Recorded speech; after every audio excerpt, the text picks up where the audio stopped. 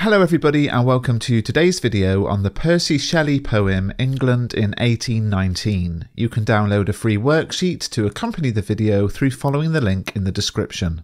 Percy Shelley was born in 1792. He came from a wealthy family and was set to inherit riches and become a politician.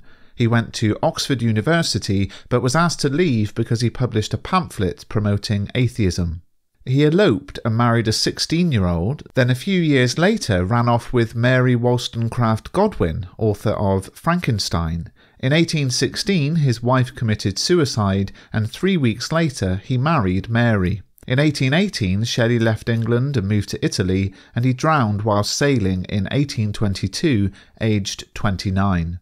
Shelley was not very successful as a writer during his own lifetime. He was associated with the much more successful poets Byron and Keats, but was nowhere near as popular. Whereas Byron's poetry often sold as many as 10,000 copies in a single day, Shelley's work did not spark widespread public interest. The poem we're looking at today was not even written for publication, but was simply sent to a friend in a private letter.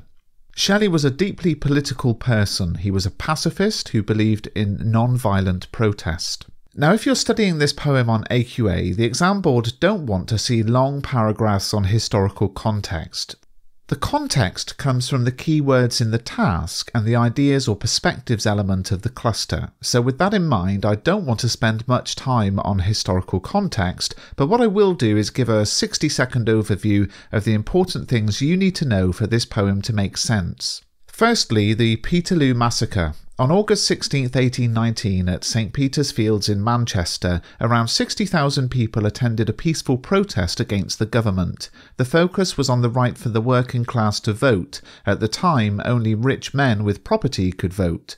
Now, British troops on horseback, armed with sabres, attacked the crowd, and a number of protesters were killed, with hundreds wounded.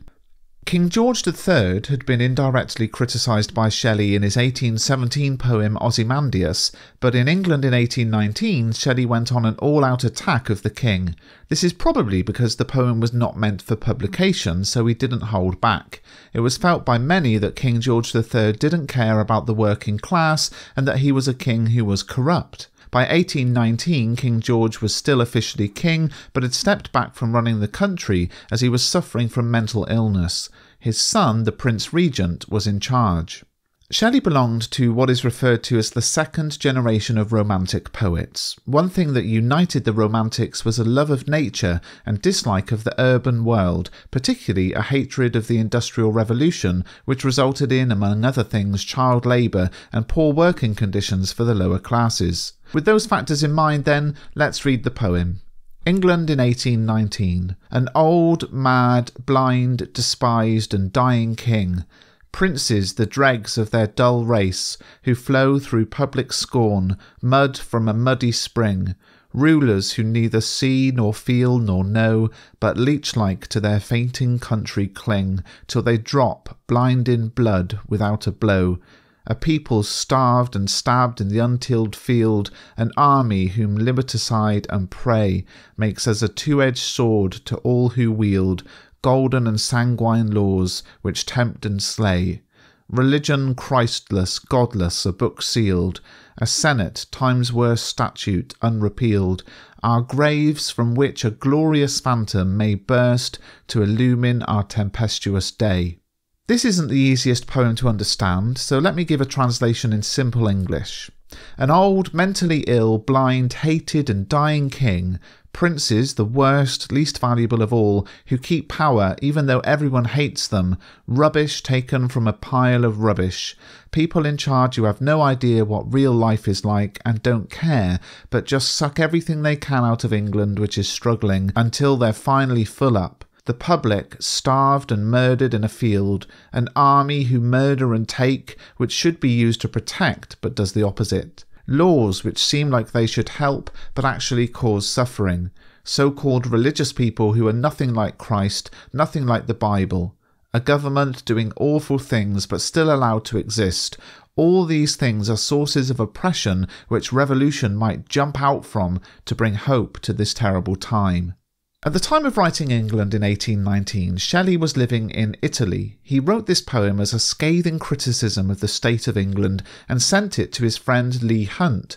As I've already said, the poem wasn't written for publication. It didn't even have a title when it was written, and it was eventually published in 1839 after Shelley had died.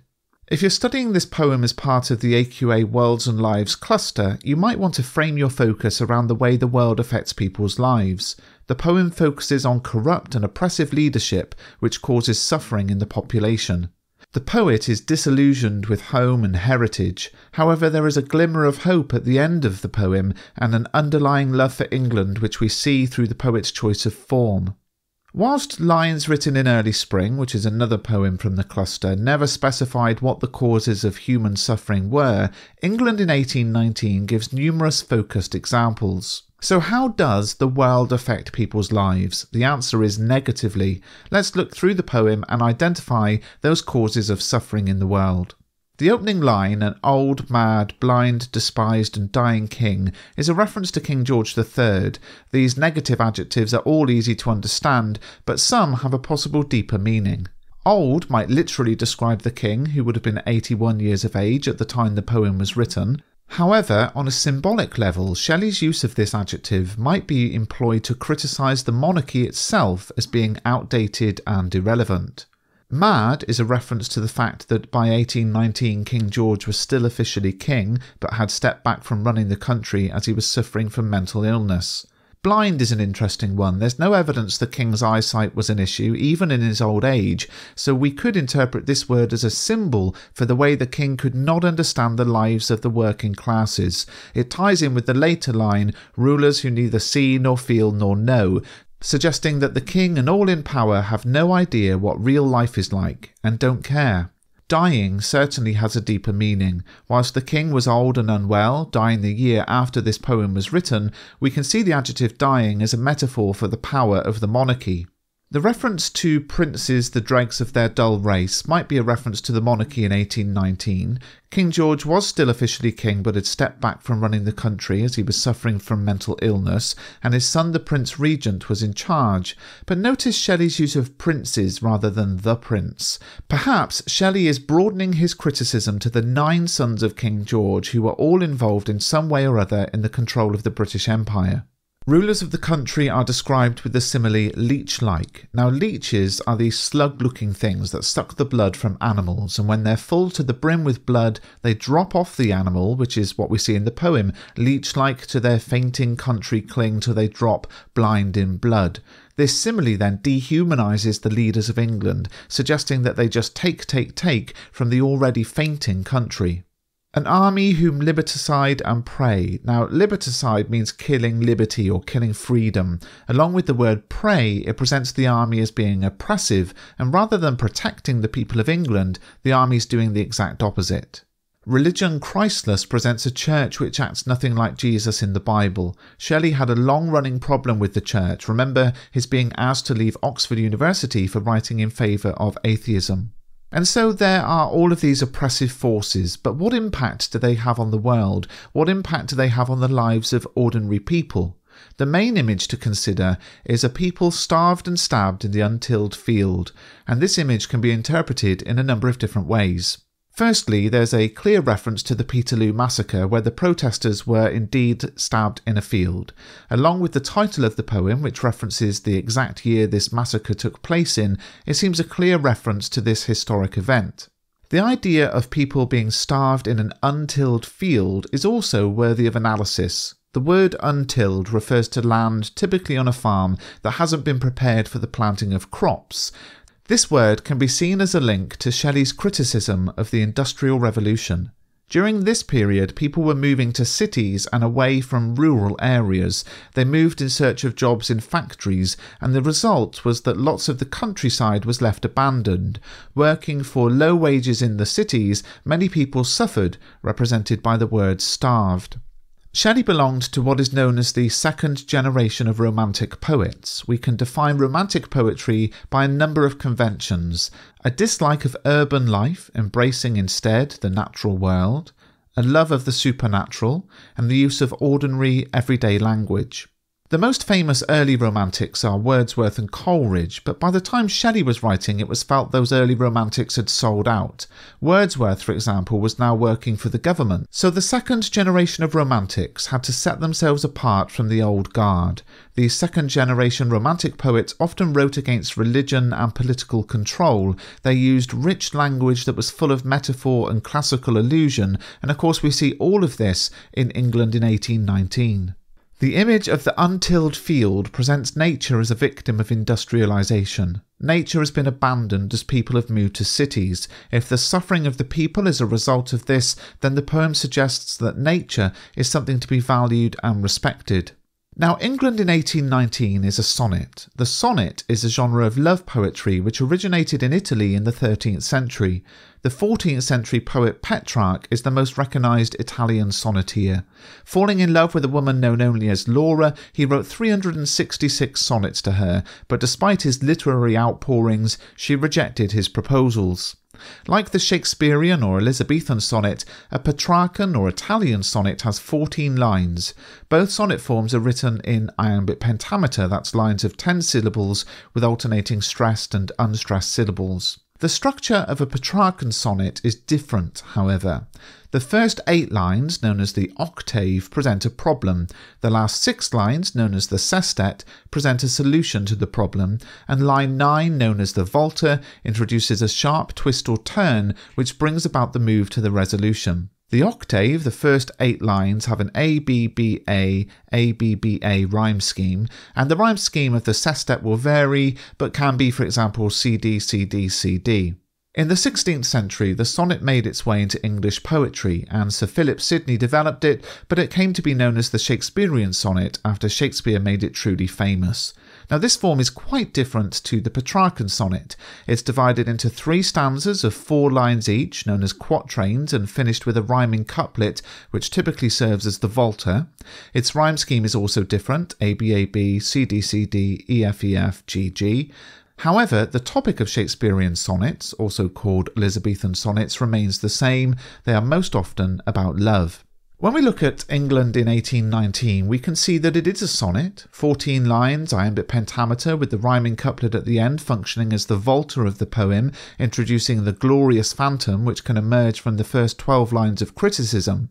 The first question then is, why did Shelley use the form of a love poem when England in 1819 is all about corruption and abuse of power? Perhaps we could say that the form is used to show how much the poet loves the country of England. It highlights the strength of emotion the poet feels on this topic and their desire to see the country improve. We might also see the form as linking to the self-love of those in power who are corrupting the country. But what kind of sonnet is it? The answer is that it doesn't fit neatly into any sonnet form. In terms of the Shakespearean sonnet, there's the rhyming couplet at the end, which functions as the volta, but it's also possible to see something of the Petrarchan sonnet in the poem, albeit not in a conventional sense. In The Art of the Sonnet by Stephanie Burt and David Mykix, the authors point out how the first 6 lines of the poem follow the rhyme scheme often associated with the last 6 lines of a Petrarchan sonnet, with the first line rhyming with the 3rd and 5th, and the second rhyming with the 4th and 6th. It's as if Shelley is starting with the sestet, which is usually what a sonnet ends with, to highlight the disorder in the country. The poem is disordered just like the country. It's upside down just like the country. Or we could say that the change to the standard sonnet form highlights the change the poet believes necessary in England, and this would tie in with how there are other elements that don't follow the standard sonnet form rules. The rhyme scheme itself. The poet changes from the historic sonnet forms to reflect how the country needs to change from its historic practices and structures. There's a sense that the country is still worthy of love, hence the sonnet form of poetry, but that it requires massive change. This optimism is also seen in the ending of the poem. The final couplet, "Our graves from which a glorious phantom may burst to illumine our tempestuous day," suggests that all of the long list of things that have gone before can still be overcome. It's a glimmer of hope in an otherwise grim poem, and in terms of the worlds and lives cluster, it represents how the world can still be changed for the better. The use of the sonnet form suggests the country should be loved and is worth fighting for. It is significant that the poet waits until the very end of the poem to present the sense of hope that the world can be better. If we were to number the causes of disillusionment with the world in the poem, we would have this: number 1, the king; number 2, princes; 3, rulers; 4, the army; 5, the legal system; 6, the church. And the way the poem is structured, it essentially can be read like this: 1, 2, 3, 4, 5 and 6 are graves from which a brighter future can emerge. So the long, overwhelming list reflects how the country and its people are overwhelmed, but that's not the end. Despite the poem's harsh criticisms, the glimmer of hope Shelley offers in the final line suggests that positive change is possible, reflecting the idea that although the world can negatively affect us, there's always potential for improvement.